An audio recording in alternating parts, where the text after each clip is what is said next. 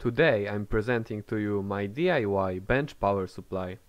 It is based on this 300 volt amp toroidal transformer and it has a linear voltage and current regulator.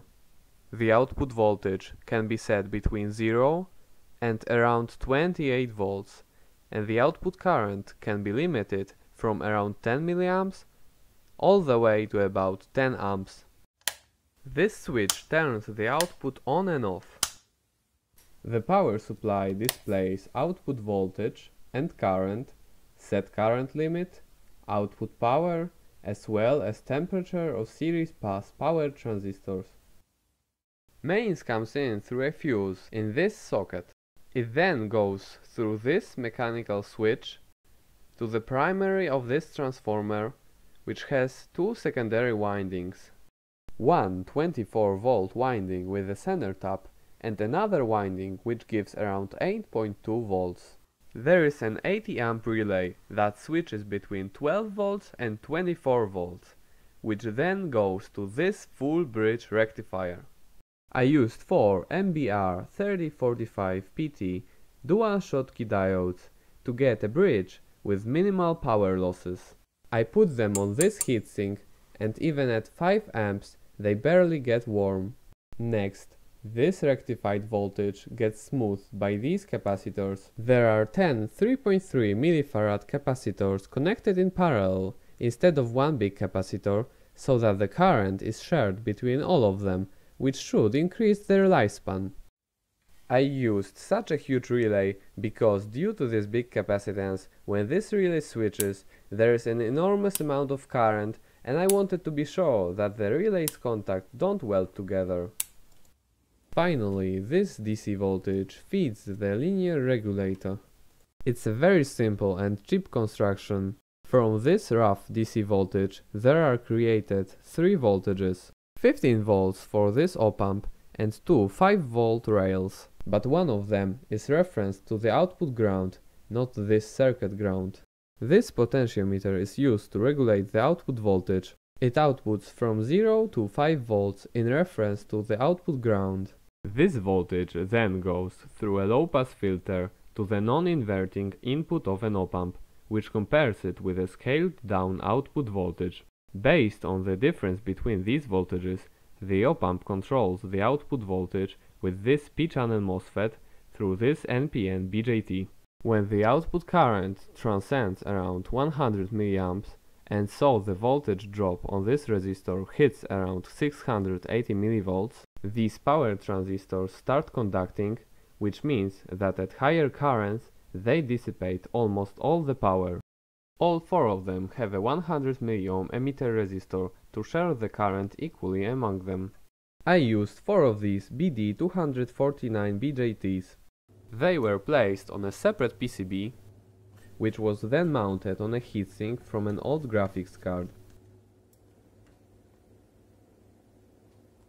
I also secured an NTC thermistor there beforehand to be able to monitor the temperature. Next, 2 fans were mounted on the heatsink with a custom PETG 3D printed fixing. This part of the circuit is responsible for turning off the output of the power supply. When this line is low, this transistor turns off and this transistor starts conducting, bringing this voltage to 0 volts, resulting in 0 volts on the output. Thanks to this solution, the output current doesn't have to flow through any additional switches. Now, for the current limit function, there is this potentiometer that outputs between 0 and 0.5 volts. Again, this voltage goes through a low-pass filter to the non-inverting input of the op-amp, which compares it with the voltage drop on these current shunt resistors. When the output current is greater than the set current limit, this op-amp sinks current from the base of this transistor, thus reducing the output voltage until the output current is below the set level. At first, as shunts, I used these resistors, but due to their high temperature coefficient, the power supply couldn't measure the current precisely at higher currents.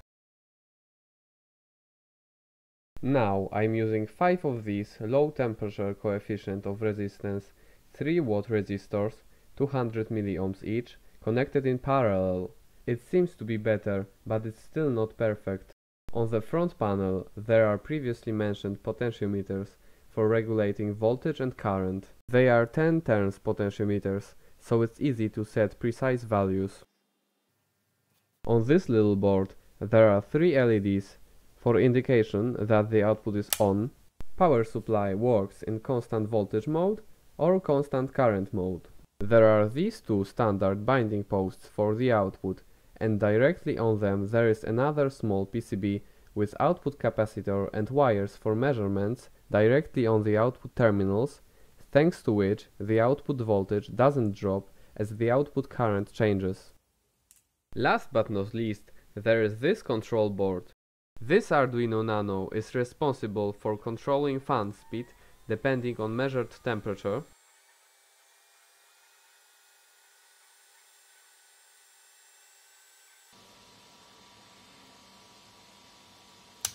and switching the relay when the output voltage is below 13 volts, so that the linear regulator doesn't have to dissipate that much power at lower output voltages. This 16-bit ADC is used to measure output voltage and current, as well as set current limit.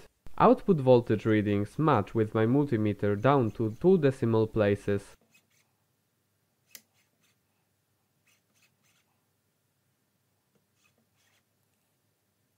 The current readings are reasonably accurate, though it could be improved. For example, by measuring the voltage directly on current shunts instead of the negative output terminal, but that would require one more channel of the ADC.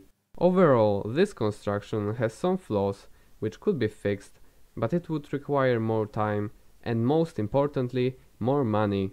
This is a cheap power supply that can output around 250 watts, which is a lot for a linear power supply. Schematics and Code is available in the video's description. I'd be delighted to see your opinion in the comment section. See you in my next video.